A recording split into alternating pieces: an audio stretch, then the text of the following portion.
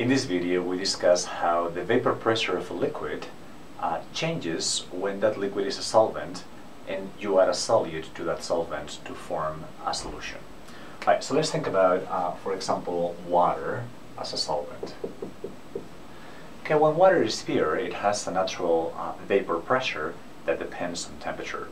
At room temperature, 298 Kelvin, that vapor pressure of water, when pure, and that is what this asterisk implies, is equal to 23.76 torr.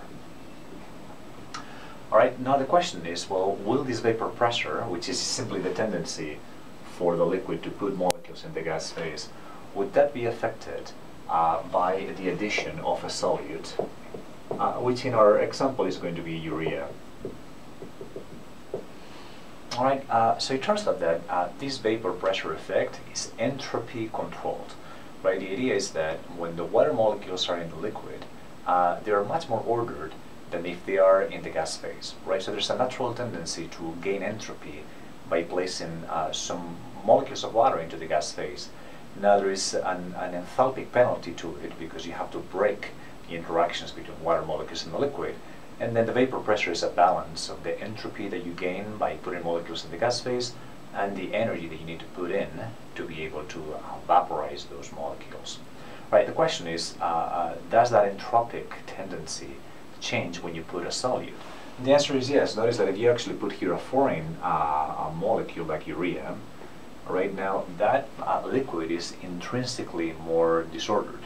Right, so there's less of a tendency to put molecules into the gas phase to gain entropy because you're already disordered.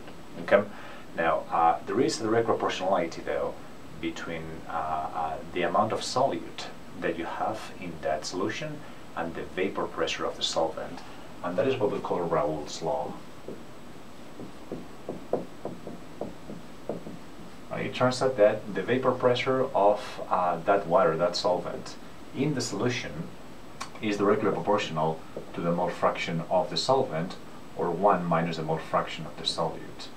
And the proportionality is actually the vapor pressure of the liquid when pure. This is Raoult's law. Alright, so again, notice that if you add solute, what you're doing is decrease the mole fraction of the liquid in that mixture, and what that means is that the vapor pressure of that liquid should go down linearly according to the mole fraction. Right, to illustrate this Raoult's law, we're going to run a numerical problem in which we're exactly going to do this. Right, we're going to add now 20 grams of urea to a solution that is made with 125 grams of water. And then the question would be calculate what the vapor pressure of that water would be in the solution. Alright, so notice that we know what the vapor pressure of water is when pure, is this number. Okay, and then we simply need to calculate what the mole fraction of water would be once you add 20 grams of urea. Okay, so notice that the mole fraction is simply the number of moles of water over the number of moles total. So that would be water and urea. And then, plugging in the numbers, this would be 125 grams of water over the molar mass, which is 18.02 grams per mole. That is the number of moles of water, of grams per mole. And here we have to add the number of moles of urea. We have 20 grams of urea, and the molar mass of urea is 59.9 grams per mole. Okay, so this gives you a mole fraction of 0.954. Alright, so in this mixture, when you mix 20 grams of urea with 125 grams of water, there's about 5 molecules of urea for every 95 or so molecules of water. That is what this mole fraction means. And now with this data, we can go and calculate exactly the change to the vapor pressure of water by the presence of that urea.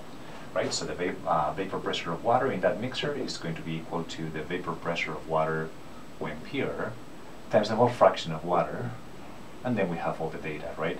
This is 23.76 torr, and then this is 0.954.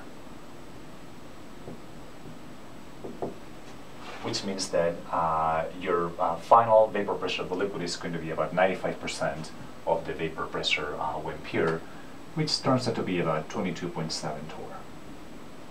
Okay.